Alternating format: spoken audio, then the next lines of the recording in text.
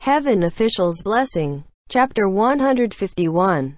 Audio source, WuShowWorldAudiobook.com. Panic left and right, east or west undecided.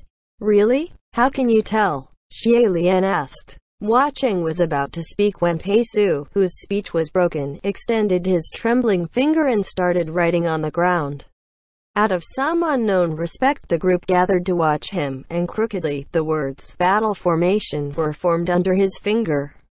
Once he was done writing, it was like he had used up the last bit of his energy, clenched his hand into a fist, and stopped moving. Hua Cheng raised his head. This is it exactly. The protection steed of the Rainmaster is a black ox transformed from the golden beast on the knocker to the gates of the royal cultivation hall of the Yushi kingdom. Usually when it walked it wouldn't leave traces, but once it enters battle, it would change form. So, this hoof mark is different than the shapes of normal hoof marks. It's much bigger. Lord Ghost King is shockingly well informed, Pei Ming commented. Hua Cheng pointed at the marks on the ground and continued to speak to Xie Lian. Gerger, look here. Xie Lian moved his head closer. Yes, you're right. This hoof mark appeared very suddenly, so it must have also been very sudden when they ran into the enemy. Yes, Hua Cheng said. And this hoof mark is deep, so it's obvious the enemy wasn't weak. That ox fought the enemy here with its horns, and was pressed deep into the earth for more than 2 inches. The two were simulating the fight scene that had just passed, and Pei Ming also didn't back down. But in the end, both sides ended in a tie. That's right, Xie Lian agreed. There was no trace of blood around nor dispersing essences of evil. So it appeared, when they ran into each other, they matched on quick and hard, but once they found each other a pain to deal with, they both abandoned the fight. Hua Cheng informed them that the creature in the east had changed its direction, and the group continued on westward, but now their pace slowed. Soon, a giant, peculiar building appeared on the side of the road. Looking from afar, it was more impressive than all the other houses around, and even though some of its enclosures and eaves were collapsed, it still assumed a presence of awe. Xie Lian unconsciously stopped in his step. What is this place? Hua Cheng only gave it a glance and answered. Divine Temple of Wu Yang. Pei Ming had one of Pei Su's arm hooked over his shoulders to drag him along. And how does Hua Cheng Zhu know it's a divine temple? Because it's written on it, Hua Cheng said. Hearing this, the group looked up. On the surface of the stone beam before the gates of this building, indeed there were engraved a row of giant characters. All worn through the ages, and there were some strange scratch marks, but they were still considerably clear. However, after some silence, Xie Lian said, There's certainly writing, but he couldn't understand this writing at all. He had never imagined that not even something like this could trip up Hua Cheng. He turned to Xie Lian. The gist of the meaning to that row of words is, Eminent Crown Prince descends with light to shine everlasting unto the land of Wu Yang, and such nonsensical praises. Gerger, look, the last couple of characters at the end there, don't they resemble Wu and Yang? When he heard Eminent Crown Prince, Xie Lian's expression twitched unnoticeably, and when he looked closer, sure enough, although that row of characters looked like the drawings of children, all circles and curves mixed with many odd symbols, but the words Wu Yang were in shapes and strokes he was familiar with, like they were just derivative writing. Hua Cheng Zhu can actually read and interpret the lost writing of an ancient kingdom. I am truly in awe, Pei Ming said. Hua Cheng cocked an eyebrow and smiled fakely. I've stayed in Mount Tonglu for 10 years. Much can already be done in a month. If I can't even interpret some words after 10 years, then what am I doing on this earth, am I right? Not even the top 10 literature gods in the upper heavens might dare proclaim such words, and as a martial god, what could Pei Ming do? So he could only smile fakely too. Perhaps. Xie Lian puffed a breath lightly. Thank goodness San Lang is here. I can only maybe translate some rough Wu Yang words, Hua Cheng said. If we run into more difficult ones, then I'll need to ask Gerger to help evaluate together. Xie Lian sweated. I'm sure I'm not as good as San Lilang in this. But the god worshipped by Wu Yang, is it also their crown prince? Watching hugged his arms. I think so, yes. Xie Lian frowned to think. If my master knew of the crown prince of Wu Yang, then he must also know if he ascended. So why did he tell me that that crown prince died? Single quote, quote dot. There are three possibilities, Watching said. First, he didn't actually know. Second, he's lying. Third, he didn't lie, and the crown prince of Wu Yang really did die, but it wasn't a typical death. If the emperor was here, then perhaps we could have asked if he knew of this kingdom, if he knew such a person, Pei Ming said.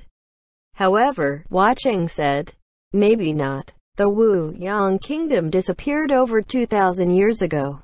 In comparison, Jun Wu is only a youngin. They're of completely different dynasties.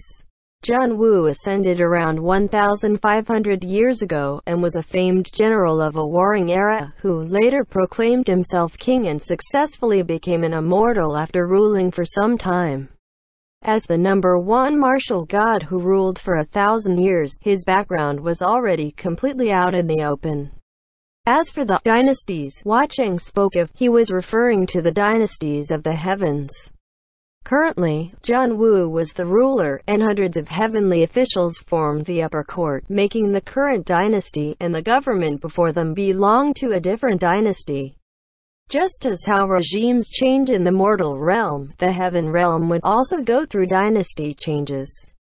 Although the time it'd take would be very, very long, but fundamentally they're the same. New worshippers would replace the old, and new gods would replace the old ones. Sometimes, the decline of a god wasn't caused by any mistakes he might have done and was banished as a result, but because another, more powerful god had appeared, for no other reason than because people's lives and beliefs gradually changed and no longer need him. For example, a heavenly official who controlled horses must dwell very well because people couldn't leave their horses and carriages alone when they were in need of transportation. Who wouldn't want their horses to be strong and healthy, their travel safe? Thus, his donations would never cease. However, if one day mortals discovered something completely new that ran faster than horses, then when this new invention overtook horses, worshippers of this heavenly official who controlled horses would inevitably decrease. Such heavenly officials who flash by like shooting stars make up the majority of the heavens. This way of decline was the cruelest because the process could not be turned around. Unless that heavenly official jumped down from the heavens and returned to being mortal to recultivate a new path, to become a brand new god and ascend, then he would be destined to watch his own decline until he disappeared. However, not everyone possessed the courage and fortune. The gods of the previous dynasty were said to have fated thus. And some also said it was because they caused a great calamity, fought a chaotic battle, which was why they all fell from grace at the same time. But it couldn't be proven, and it wasn't important anymore. Since, a few centuries later, Jun Wu was born, and created a new heavenly dynasty.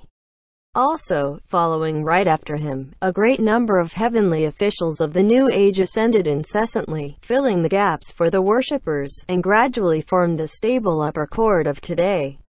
Which meant, unless there were heavenly officials older than the 1,500-year-old Jun Wu, there was no one who could know of how the god worshipped in the Wuyang kingdom was silently wiped of all traces. The group of them crossed over the mostly collapsed enclosure and entered the dark Great Hall. It only took a few steps for Xie Lian to notice something amiss. He had thought the Great Hall was dark on the inside because the interior hadn't seen light for years, the windows all shut. Yet, after looking around, the more he looked the more he found things peculiar.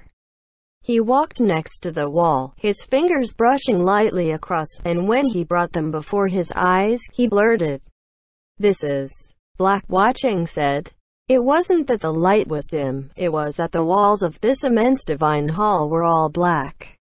As far as I know, almost all the divine temples in Mount Tonglu are like this." Watching said, "It was a chilling sight. Why would the walls of divine temples be painted in the color as black as hell? Just seeing the color makes one anxious, so how could anyone worship the divine with a sincere heart in this state? All like this? Pei Ming wondered. Rotten away from neglect perhaps? The houses we passed by earlier were black like this, Xie Lian said. Technically, those houses would have been the same in age. As he spoke, he continued to feel and lightly explored the walls of this divine temple. Not only were the walls chillingly black, they were also rugged, like the ruined face of a woman that was covered with scars, and it was also exceedingly solid. Something clicked in Xie Lian's mind. This divine temple was burnt by fire before. How can you tell? Pei Ming asked. Xie Lian turned around. The walls of this divine temple should have been covered with murals before, painted with a special paint, a very heavy layer. After fires have burnt them, they would turn black and parts would melt and change shape.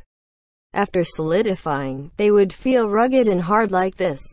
Your Highness certainly knows a lot. I might as well be in awe of you too, Pei Ming said. Xie Lian rubbed his forehead and lightly cleared his throat. This isn't anything to be in awe of. I only know because in the past, after many of my crown prince palaces were burnt, they'd end up like this. Hearing this, the crowd fell silent. Xie Lian suddenly remembered another thing. And that stone beam outside. There were many scratch marks on those engraved phrases on the stone beam, and it didn't look like regular wears and tears, so it must have been people who were slashing at it with blades. Pei Ming frowned. Why would they do that? Hua Cheng replied coldly. Because they don't agree with the words. That's right, Xie Lian said. It's the same as breaking an establishment plaque. Ban Yu was slightly taken aback. So, this divine temple was burnt down by the people of Wuyang themselves. After some silence, Xie Lian was about to speak when Pei Ming suddenly said, What's the meaning of this? Xie Lian turned his head to see, and saw Pei Ming raising his left arm, a scorpion-tailed snake biting deeply into his left hand, and its tail was swinging, trying to sting him. Ban Yu was ready to kneel again. I'm sorry, I've snakes all over my body. Xie Lian didn't know whether to laugh to cry and held her up. Ban Yu, don't get into the habit of kneeling to apologize. General Pei, how did you get yourself bitten by her snake? Pei Ming raised his hand, his expression dark. How should I know? I was only putting my arms around her and it became like this. Xie Lian asked patiently. Then, General Pei, what were you doing putting your arm around her shoulders? It was only then that Pei Ming seemed to notice and started to contemplate this question. A moment later, he answered. A habit. In a dark, creepy place like this, isn't it normal to hold women in your arms to comfort them and calm their fears? I'm sorry, but I wasn't scared, Ban Yu said. Xie Lian understood. This was nothing more than a tragedy inflicted by Pei Ming himself, whose hands were itching unconsciously. Pei Ming finally yanked off that scorpion-tailed snake, and his left hand was already greatly swollen. Give me the antidote, quick. I'm sorry, all the Shangyue ferns on me are used up, Ban Yu said. It's all right, Xie Lian said. General Pei, you're a heavenly official. The swelling will go down in a jiffy. Then he turned around and continued to examine the walls. Suddenly, his eyes swept a blackened area, and he instantly froze. Everyone, come see, he called. There's still a face here on this wall. MXTX Author's Notes. I've never studied the chemical components of mural paints, and I've never researched what they'd be like after being burnt. Everyone, please just take those mural paints as some sort of mysterious, unique mixture. End chapter.